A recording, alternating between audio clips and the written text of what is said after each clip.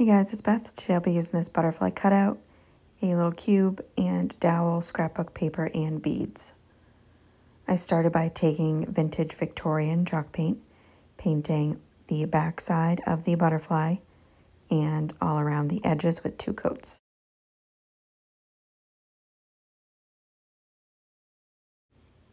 Once that was done and dry, I took the butterfly, placed it on the back of my scrapbook paper, which was from Hobby Lobby, traced out my butterfly, and cut that out.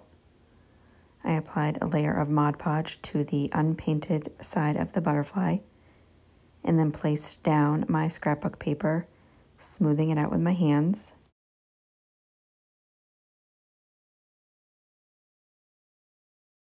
And then I placed down parchment paper over the butterfly and ironed on the scrapbook paper.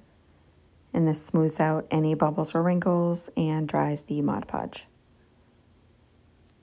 Once that was done and dry, I took another layer of Mod Podge and applied it to the outside of the scrapbook paper, dried it with my heating tool, and used a nail file to sand off any excess scrapbook paper.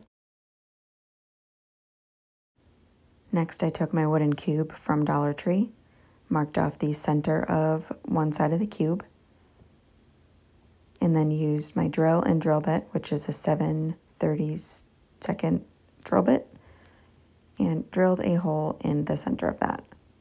And then used Barcelona beige chalk paint and painted the entire cube with 2 coats, as well as my dowel.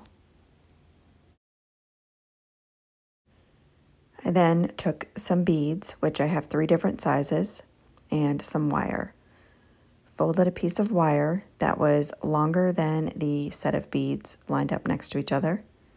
I put on one of my smallest beads.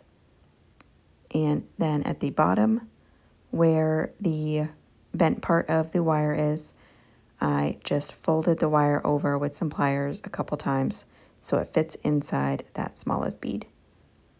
I then put some hot glue on the folded wire and put the bead over that hot glue.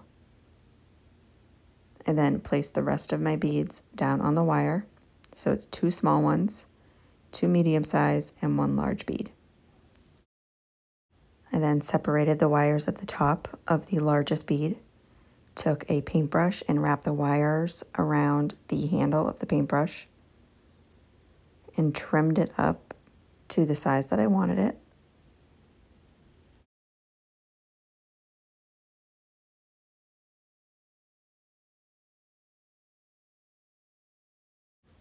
I then painted the beads with Plaster chalk paint, and I gave those 2 coats.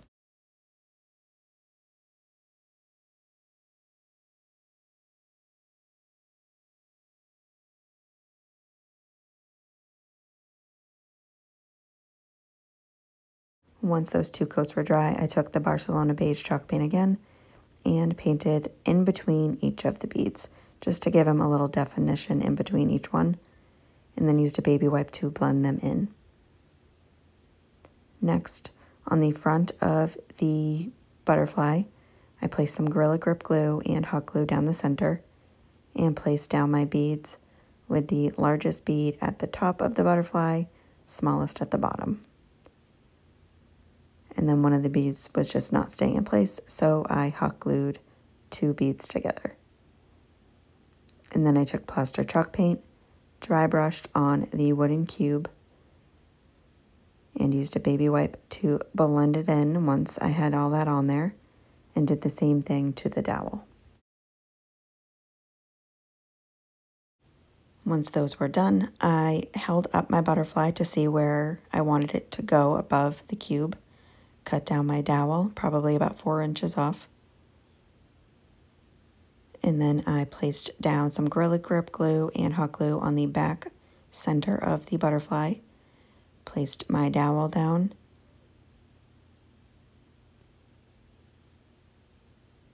and then I took some of this raffia and just made a bunch of loops, used some raffia to tie it off in the center,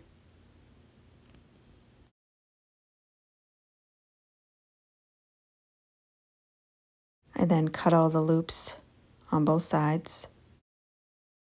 I then scrunched the raffia on both sides. Then I trimmed up the raffia and hot glued it to the top of the cube in front of the hole I made. I then took these little pink flowers, which were from a pick from Joann's, and hot glued them to the raffia.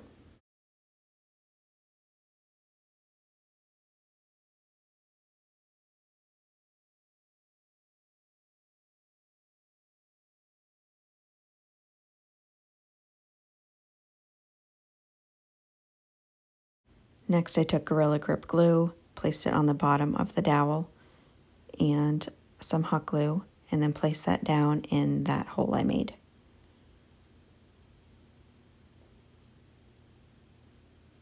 And that is it. Thank you guys so much for watching.